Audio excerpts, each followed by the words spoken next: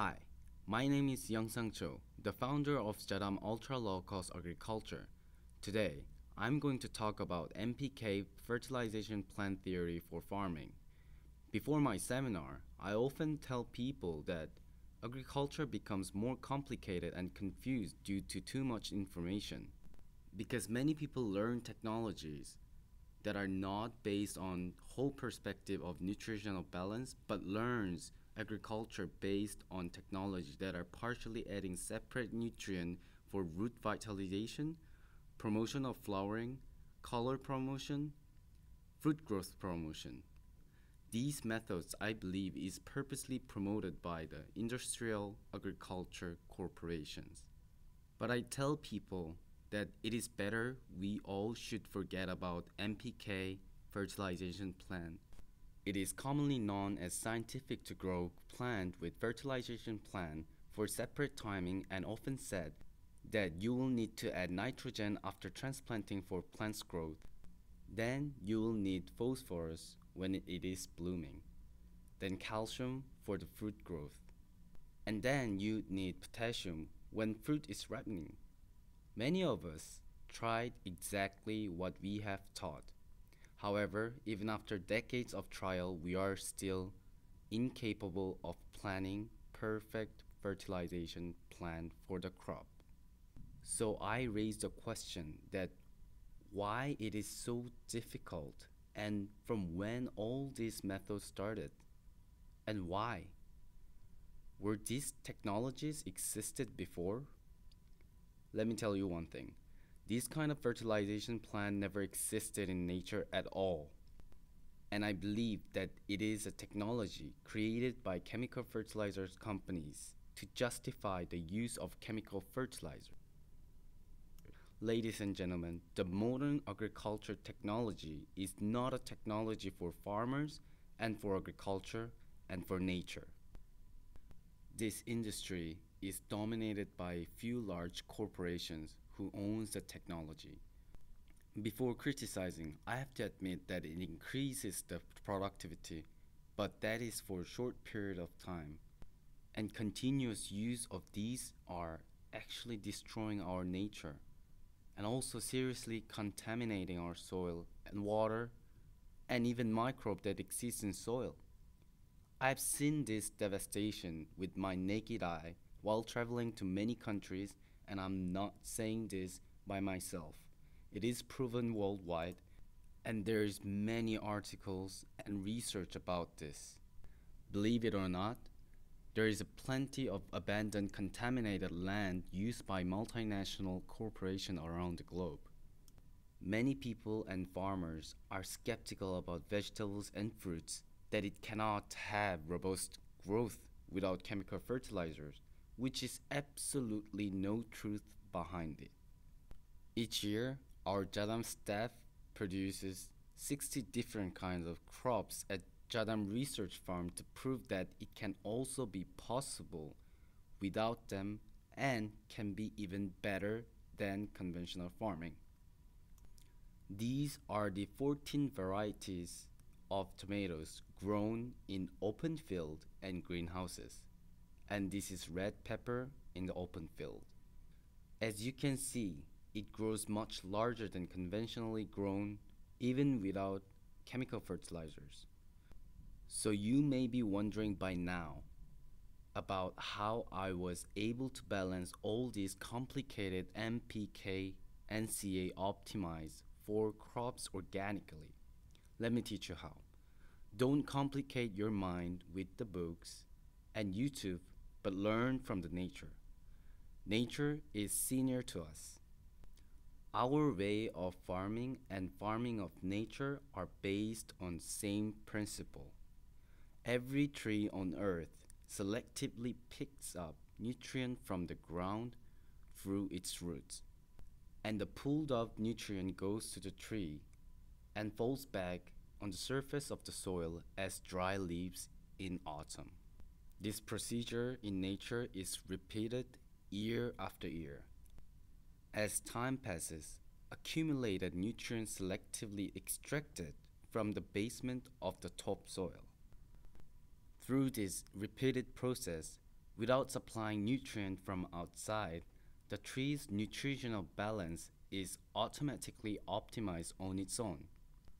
With this, nature completes its own optimal NPK NCA balance without any help from the outside. Over time, the tree will have more balanced nutrient and grows better. In this way, trees never get old or die even after thousands of years unless if there is a war or any fire. This is a 7,200 years old tree, and this one is an 80,000 years old woodland. How all these trees are able to obtain the most optimized nutritional balance for its own? The answer is simple. Just simply ask nature about their technique on agriculture. Nature self-sustains their own compost and the result is fascinating. Nutrient from the soil becomes optimized for the trees. And surprisingly, the trees will have its own eternal life. With this evidence, we can learn the nature way of farming just by with observation. Moreover, there is no crop rotation in nature. In general farming techniques, rotation is the basis, but nature is not. That is because all the broken branches, dried leaves, and residue goes back into soil and becomes a nutrient. As we can observe, nature farming works better even without crop rotation. We can follow the exact same way, but there is something lack of nutrient and mineral in human farming since we've sold or consumed all the fruits. This is the method that I'm showing you. It's simply putting back all the leftover crop residue in between the ridge after harvesting of chili pepper.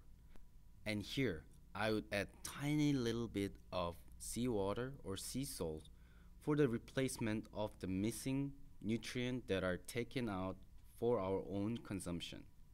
The crop residue that has been placed on soil will decompose and become the best optimized nutrient for the crop. Most of farming techniques claim that you should never ever put the residue back into soil due to viruses and diseases. But once you try it for yourself in small scale, you'll know that those claims are total hoax. In fact, it works way better when you continuously add residue into soil will actually benefit the crop. Ladies and gentlemen, we must try to avoid from these difficult theory of growth cycle that led us use more of their chemical product and driven us to choiceless direction that are manipulated by few chemical input corporations. I'm not saying the current system is not worth to spend money on, but I want to tell people that we sure do have some other choices for an easy path. Once we are able to achieve this breakthrough, every fertilization plan can become way easier than before. Please look at this picture.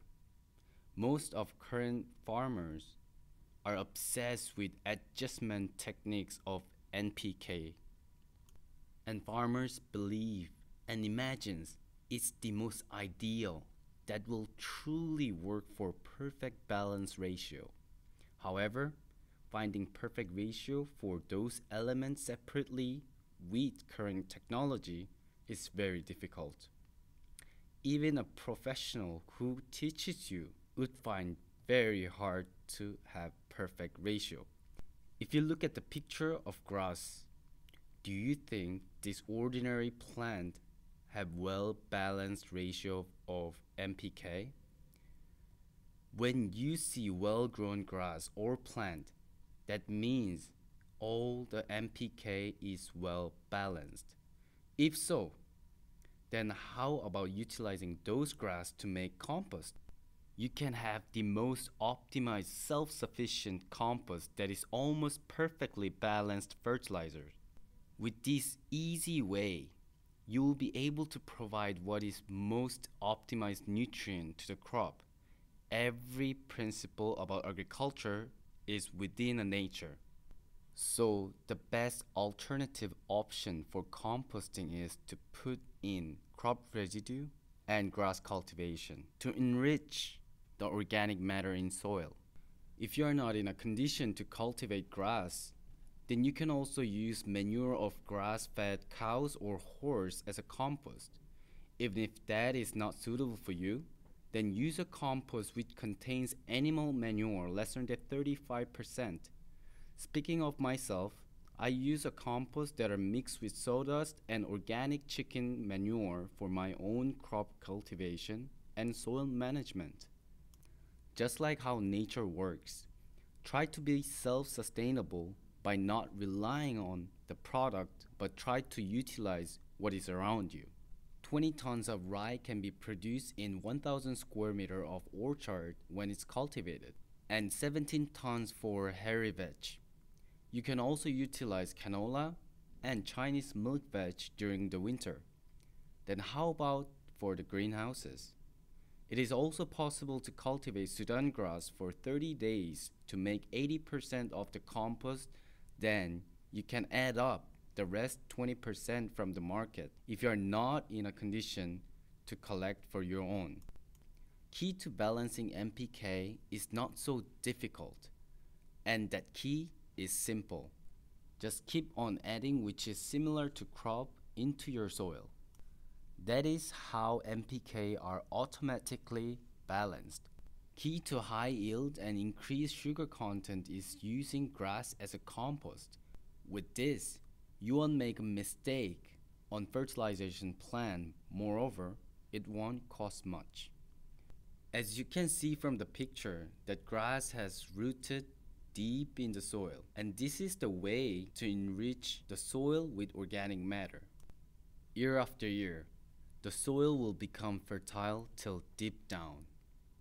All the secret for fertilization plan is within the nature, and by following the nature, agriculture could never become easier than ever before.